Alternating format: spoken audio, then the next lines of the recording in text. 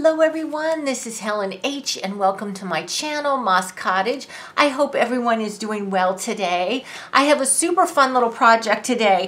This is something that was just like, you know, how thoughts just come to your mind and then over time you keep thinking, oh, I gotta try that, I gotta try that. Well, this is one of these. I tried it last night and oh my gosh, I love it. So it all starts out with our humble grocery bag. Just a paper grocery bag. If you, I'm not even sure if you can get paper I guess you can still get paper at the grocery store. Anyway, you know, if you go thrifting or whatever, what started this was I got a different paper bag from a different grocery store. I had gone thrifting and I bought something that was kind of heavy and it was a box that had pointed edges and it ripped the paper of the bag. So the bag was no longer usable. Even though it had a handle, it had a rip in it. So I tore the bag apart and this is on the sides of the bags, like where the bag folds up. It says, reuse me. I'm great for trash bags, crafts, right? So this is going in the big girl, by the way. Anyway, it was perfect. It was time for me to actually put my thought into action. And so this is what I did. I made these tags, and I don't know if anyone else has done this before. I'm sure. I didn't even bother looking. This just came to my mind. I didn't see anybody. I wasn't inspired by anyone. I just made tags out of pieces of the paper bag. And I did several things to make them so that they're more usable. I mean, they would be the way they are, but anyway. So this is what I did. I'll just give you an example here. Let's see here. Let's use this one. Okay, so I took the bag, and I'll make one with you. Basically folded it into several pieces, found a piece of paper. This background paper here is a piece of packaging paper, and I just sewed that on first. Then I turned it over and I painted the inside part of the bag with, I just used this very cheap gesso. You could use white acrylic paint, or if you have markers and pens that will write on this dark paper, you don't even need to do it. I just thought it would be easier to read if the journaling was on white. So that's why I did that. And I just pretty much painted inside the lines where I sewed. I think one of them I went rogue. This one I went rogue and kind of went outside the lines, but I really prefer it kind of inside the line. And then I decorated it. I used a sticker on the front. See these cute boots with the flowers coming out of them?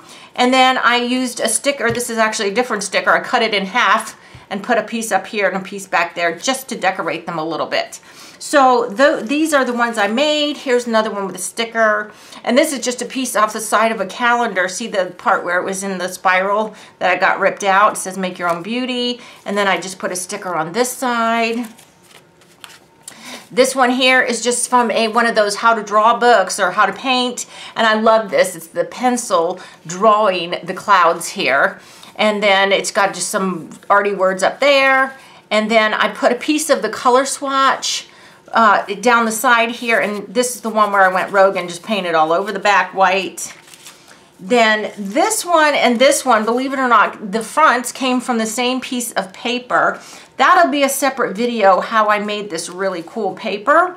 It's got glitter Mod Podge on it and everything, but I just put those on the front, and then on the back I just used little scraps from those paper where I tore the edges so that they weren't straight on the front. It doesn't bother me that there's little pieces of straight on the back. So I did those two, and then these two I have not put focal points on because I don't know how I'm going to use them yet. This is just a piece of Edith Holden paper. So I have to tell you, my Diary of an Edwardian Woman officially has been used, because even though I couldn't pull myself to tear out a picture of the flowers or birds or anything, I did tear out a page. It had text on both sides. So there it is. And I actually put a little wash of gesso very lightly over it.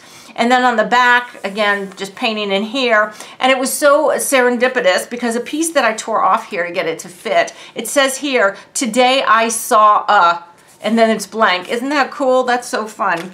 And then this one here, is just This is that paper I will show you when I do a video showing you how to make this paper. I have this paper here. And then on the back, again, it's just white with two little pieces of the same paper on the front and the back. Now, like I said, I most likely when I use these as journaling spots or tags, I can always, you know, sew a little tab or staple a little tab on the top and use it as a tag instead of a journaling spot. When I use them, I will put a focal image on the front, but since I don't know how I'm going to use them yet, I'm not going to do it. And these ones, the paper is so busy, I didn't need to use a focal point on those. So, okay, so let's go ahead and make one. Super easy. Now, if you don't have a sewing machine, don't worry, because I'm going to make one right now without a sewing machine. I just love the stitching, and I just you know, went at it, but you don't need a sewing machine. So this is basically what it is. This is a piece of the bag right here. You can tear them any size you want. You know, it depends on what your needs are, right? So I just randomly folded them up, okay? And I made sure that there's some torn edges. Now, on one of them, I can't remember which one it was. I think it was this one, I think right here. I made the mistake of tearing the end, and this end was open, which meant I tore it into pieces. So I just had like a stack of 3 pieces of paper. Like I tore this end, and the other end was already open. So it was just, it didn't matter. I just took a binder clip and put the image on, took it over to the sewing machine and sewed it, and it worked fine. So that doesn't matter. But it is easier if you just, you know, have your strips or whatever, you fold them up, your orientation can go whichever way. You know, if you need it that way, you can make it that way. So I did that. Here's a little bit of jinky tearing right here. And then I just went ahead and gave them a quick ink. And I did ink some of the focal point papers also. This is the one I'm going to use on the front here. And, or is it this one?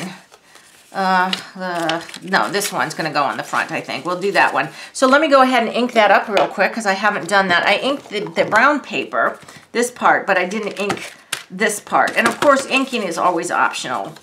Some do, some don't. I just like to give it a little bit of a ink. To me and my eye, it just makes it look more dimensional than just sticking something onto something. And, you know, I don't know if that's just a trick of light or something. I don't know. So now, at this stage, if you have a sewing machine, you can just go ahead and sew around it and sew it all closed, okay? But we don't, so that's fine. All we're going to do is glue it. So I would probably recommend, now I haven't done one with all gluing, but it's not really rocket science. I would probably go ahead and glue all each section to itself, if that makes sense. So this section, this fold was going to go in first, so I'm gluing that one down, and then I'm going to glue this piece, which I want to be as the top piece because this is the one with the torn edge, and just glue it like that. Okay, so no sewing machine needed, you know, right there. And then obviously with the focal point or paper, whatever you're going to use, you can just glue that on. Now I glued mine, I sewed my focal point on while, and at the same time the purpose was it sewed the thing shut. So you only had to sew it once. If you sew over the paper, it will sew it shut and sew that paper on there. If that makes sense. I don't know if I'm making it make sense. Okay, so there we've got that, okay? And we can put a focal point on there, which we might. Now, I don't have lines like on this. I just painted in between where my sewing lines was, right? Well, I don't have that here. So on the back, you determine how you want your writing space, if you want to color it in. Like I said, black pen would probably work on this and you would be able to see it just fine.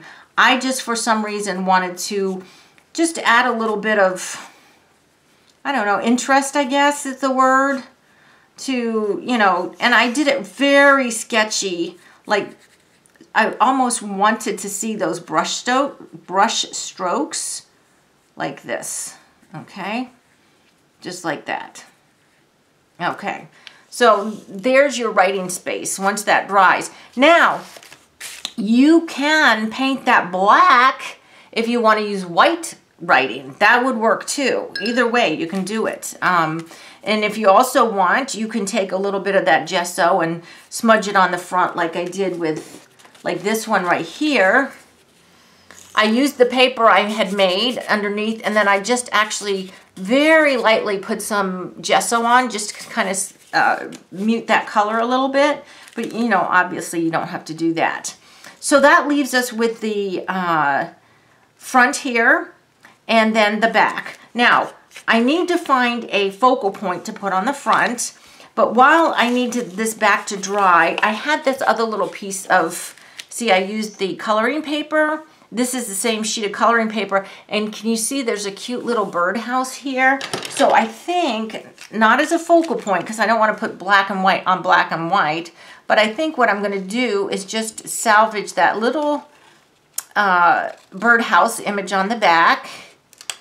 And what I'm going to do is use that as a little embellishment on the back side, like I did on the others where I put the torn paper or that sticker I cut in half, just to make the back. That's okay, but it's kind of boring, right? It's kind of plain. So I don't like plain. Now, if you're going to do a whole bunch of writing, you know, you might need as much space as possible to write. Now this, okay, no, that goes to the side because of my tiny little journals, right? Those scraps are great for that. So see, just even adding that little birdhouse there adds a little bit of interest. And of course I could have colored it in, and who knows, maybe later on when I use it, I might color it in, and I think it would be really fun to color it in with colored pencils.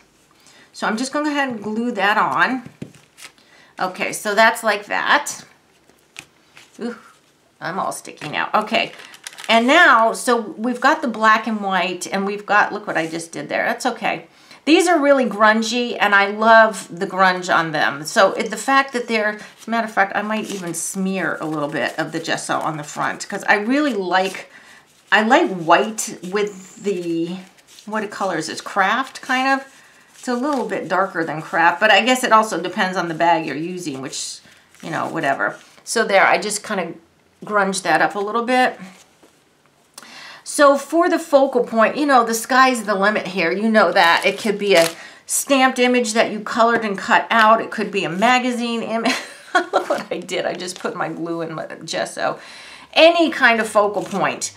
But I thought what I would use, for the sake of keeping this video somewhat short, is a sticker.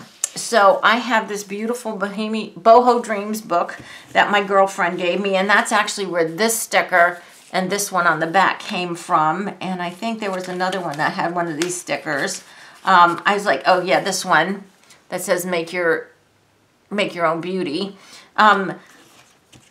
I want to use some of these stickers instead of just hoarding them, right? So I have no color on here other than black and white. So really I can use any sticker I want, but I'm not going to make it too painful. I think what I'm going to do is just go ahead and use this sticker here, which is a big, beautiful bouquet of roses.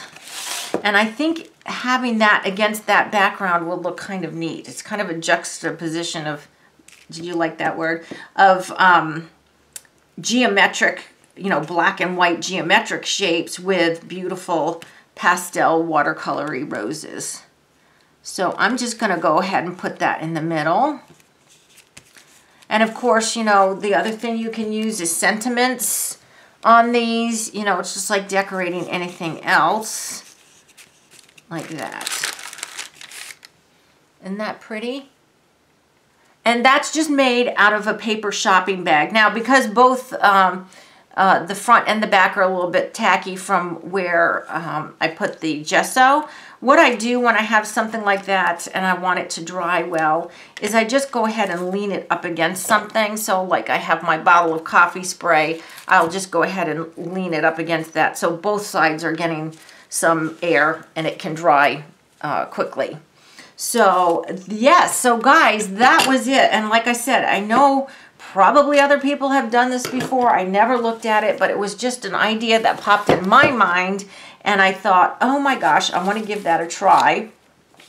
So while I was making all of these fun little doodads, let's get this one out of the way here. Yeah. One other thing. Okay, we didn't run it through the sewing machine, right? No problem, because you know if you don't run something through the sewing machine, the simple answer is just to draw on faux stitching. And so you can just draw on some dash lines like you're doing a straight stitch, or a lot of times I'll do the straight stitch for a bit, and then I'll do some like X's, and you can just do your faux stitching like it was sewn, and it's just as good, right? So don't fret if you don't have a sewing machine. You can still make these really cute. So there. Okay? All right, so that's going to go back up against there. So, guys, something as simple as a shopping bag. We don't want to throw anything away. And I'm just really finding I'm enjoying crafts where I'm using trash like this and making beautiful things. So much more satisfying than using, you know, pre-made papers and, you know, stuff like that. So I hope this idea helps you to look at things, even if you get gift bags that are small. Or, you know, I had one that I had to draw on the front for something, and now the gift bag can't really be given, you know, it's a brown paper sack. It can't be given or decorated as a gift bag because I already drew on it, but it can be torn up because you can use the inside also, right? Just fold it up and make yourself some really cute little junky, but yet not junky tags or journal spots. And you know, if you want them more elegant, but you still want to use recycled products, don't tear the edges. Cut them neatly and sew them very neatly, you know, and then you will have something that's a little, you know, less rustic looking. So guys, I hope you like this project. Give it a try. Let me know if you do. And if you like this video, please give me a thumbs up. I really appreciate it. If you haven't subscribed to my channel, I ask that you do. And hello to all my new subbies. It's so nice to have you here. Guys, until the next video, I hope all of you are truly blessed. Bye-bye.